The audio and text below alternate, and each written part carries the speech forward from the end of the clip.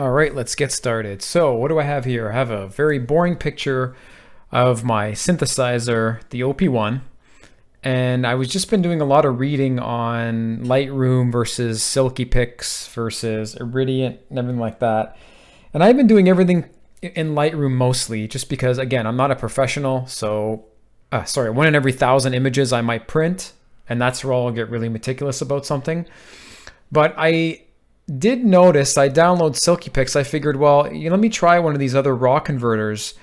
And there's Iridiant and Capture One and all this kind of stuff. But I figure, what does Fuji want me to use? Because they would know better than anybody else.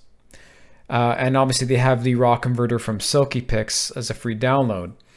So I just want to I went ahead and I took some sample shots of this OP1 here on a tripod. So this is on a tripod. This is using the X Pro 2 at 27 millimeters at f2.8, 125th, ISO 400. I know it's underexposed, but that's not that test. We're testing something else here. So I'm going to just zoom in here 1:1. Add this. Okay, looks pretty good. Looks pretty good. But I'm going to show you something. And I've never been a pixel peeper until now anyways. So here it is at 100%. So I'm going to grab SilkyPix over top here. And we can take a look at that at 100%. You're not going to see too much at 100%, especially through YouTube. Through the compression, it's hard to tell. But let's zoom in here. So we're going to go right away 4:1. So this is in Lightroom with the raw file from the X Pro 2. And I'll show you some things that are pretty apparent.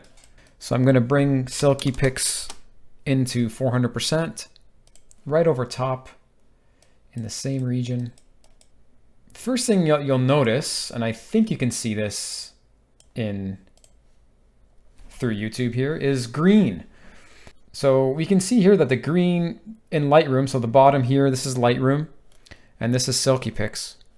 You can see that the greens are really washed out in this fine detail at 400% here, 4:1.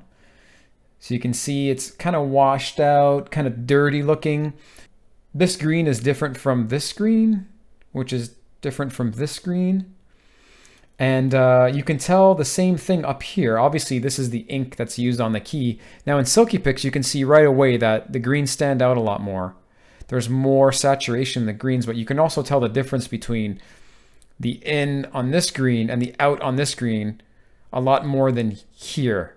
These greens here look both pretty dirty. Up here, you can tell that it's definitely green, but a different shade or different tone of green here. So that's the first thing I noticed. Let me show you a couple other things. And there's a reoccurring pattern here. Hello? Hey, Ashley. Yeah, no problem. So here is Lightroom. There's your green dial there. And if we move into SilkyPix, you can see that green is much more saturated and bright and contrasty with the surrounding area. So again, just so you guys, information. So it's the same picture. 7452 RAF, 7452 RAF, X Pro 2, ISO 400, 125th, 2.8, 27 millimeter. So I showed you guys that. Not pulling a fast one on you here. So there's the green comparison here. Okay, so here's something else I wanted to show you where it kind of really breaks down. And you can see here this COM button. It's kind of mushes together. Again, I don't know if it's just the contrast, but you can see how the O and the M kind of hold up at 400%, where here it kind of mushes together. A little bit of a halo mush around there. Something else I want to show you guys. Oh man. Again, it looks like just the structure stays together. Now this one's interesting because there's a little bit more haloing of the blue around the button here, where this just looks more crushed and sort of matted out. Yeah, it looks like it's consistent throughout the colors. You can see the orange, much brighter, more dull here. Green, much brighter, more contrasty. Blue, much brighter, more contrasty. I think that's the overall trend. Now, I don't know if you can see this through YouTube, but also, and we just look at the color of the unit itself. And this is on the same monitor, so the calibration is the same. You can see that the Fujifilm version, sorry, the SilkyPix version, difference in color, it's less bright, I guess. It's less exposed, it looks like. Just the overall color of the unit, of the OP1 unit here. It's a little brighter, it's different tone of off-white. I think the unit's like an off-white sort of bone color. But obviously I'm getting a lot of, this was by a window, so I'm getting some light coming in from the window there.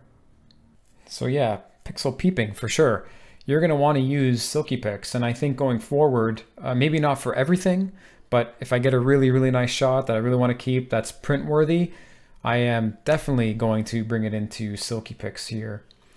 It's kind of interesting piece of software. What I like about it is you can just do film simulation and color mode really easy here. So let me just, this is going to be SilkyPix full screen. You can go in here and say color mode. Okay, let's go film simulation. It's on Provia. So if we go standard color, if we just go standard color, it doesn't matter. We can still see that those colors are definitely brighter, more contrasty in the SilkyPix version, no matter what we do. So I think that's just better overall rendering of the raw file. We can go Acros. There's Acros, Classic Chrome.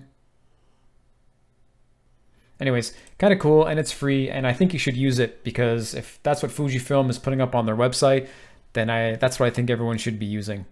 All right, guys, thanks for tuning in. See ya.